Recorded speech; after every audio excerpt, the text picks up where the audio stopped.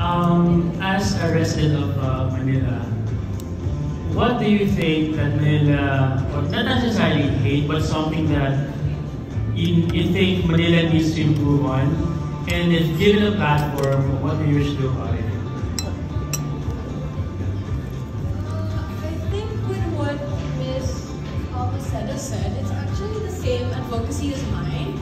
So I think we really need to improve more on helping the underprivileged sector of Manila, and of course the children that are in the streets, because I think they really need our love and help the most. So with the platform that I have right now, I think I would be able to do that, and I think I would be able to connect with the LGU more and be able to have them look at that problem and have a solution for them.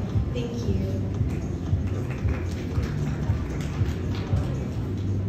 Hello, good day. Thank you for the question. Something that I think that Manila can improve on is also linked to one of my advocacies, which is through expressing oneself through different mediums, in which Manila is known to be a very cosmopolitan city, in which people come from different backgrounds, whether they be from abroad or from different cities or from different provinces.